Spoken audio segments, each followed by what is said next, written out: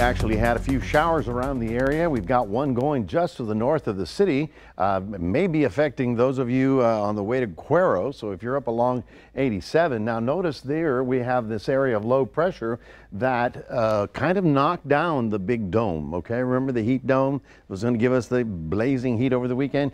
It didn't really quite materialize. It actually dropped south, and you can see how the line is right here.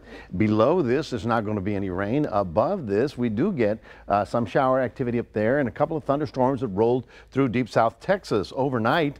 They got some heavy rain in the San Antonio I-37 corridor. This afternoon, more popped up. You can see the activity right about there, just about to get into Victoria. So if you hear rain within the next 10 minutes, you're doing good. You're lucky. We'll get a little bit of cloud cover and some cooling out of that. And then we have a few isolated showers down south of us as well. This is going to be with us for about 2-3 days. Actually, let's see, Tuesday, Wednesday.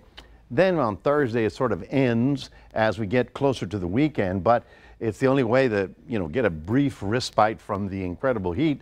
We'll be at 94, 95. Our average high this time of year is about 92, but as we get to the weekend, we'll get back up, or we should get into the upper 90s as the atmosphere dries up a little bit.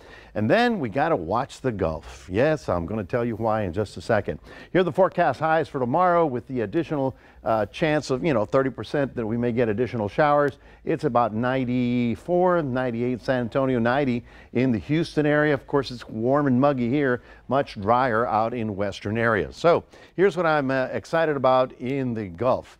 Now, what we have here in Central America, this big old yellow area, is called a Central American gyre. And what it does is basically a big boiling cauldron of tropical activity.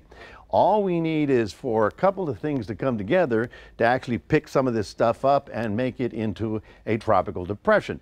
Okay, I'm not saying that yet, okay, but this moisture and this big blob is going to be drifting north into the Gulf probably by the end of the week, more likely Sunday, Monday.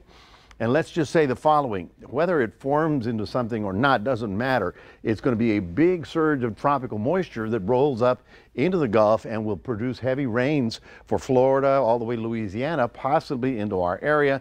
Let's just say that it's ripe and ready to go. We're going to be watching it very carefully. Of course, the water temperatures are pretty amazing. We're looking 87 in the mid-Gulf, 86 down there, and 85 here. This is, shall we say, August-like temperatures that we're getting in our water this early in June.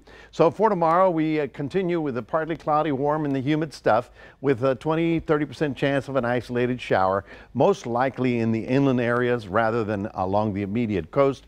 But in Cuero, we see it'll be in that 3 or 4 o'clock time period where they pop up with the afternoon heat. So we'll keep our fingers crossed. Otherwise, yes, it's hot and it's steamy, and our best chance will be tomorrow and Wednesday, then decreasing on Thursday. And as we get into next weekend, just plain old sunny, hot, and dry. We will certainly be watching everything for you right here. And that's our 7-day forecast. Reminding everybody that we do have a QR code. We'd love for you to scan that. Put Crossroads Today